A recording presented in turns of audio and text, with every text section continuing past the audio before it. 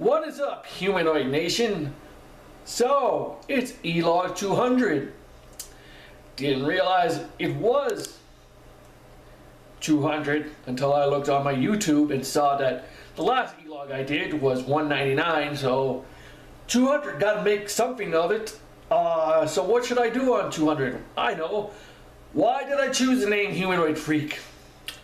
Well, two reasons. Well, mainly one. The second part was just by accident.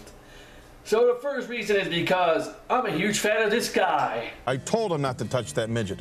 You never touch a midget. You never know where they've been. Bobby the Brain Heenan. As a wrestling fan, I grew up with wrestling. Well, I started in '98 with SummerSlam Highway to Hell. And I used to watch a lot of old school wrestling tapes on VHS, if anyone remembers what VHS is. Because there's no longer VHS around unless you go to the library.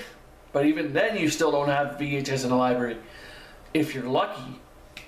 So, I used to watch old school wrestling tapes, like WrestleMania from the old school era, the golden era. And I would find this guy named Bobby the Brain Heenan.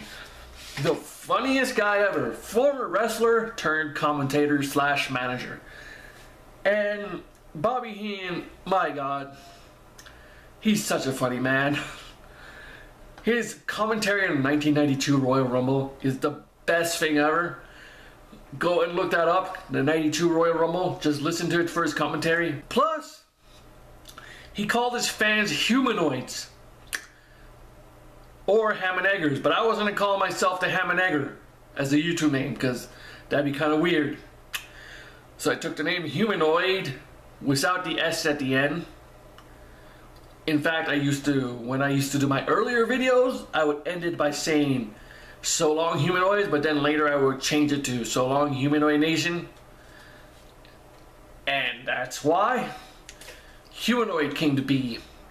As for the freak part, mostly because I was a fan of Freakazoid, the TV show. If y'all never seen Freakazoid, you need to watch that shit. Super teen extraordinaire, Freakazoid, Freakazoo. I'm not gonna say it, you just need to go and watch it because it's awesome. Freakazoids, Freakazoids, run around in underwear. Freakazoids, Freakazoids, Jesse, Washington, D.C. So combine them two together, Humanoidfreak. And ladies and gentlemen, that's the grand explanation of why I chose the name Humanoidfreak. Kind of a letdown, really. Man, that sucks! Yeah, that's why I chose the name Humanoidfreak. Not a big deal. But anyways, take it easy, guys. Now you know. Now you know. Take it easy, Humanoid Nation. Humanoidfreak out. Bye.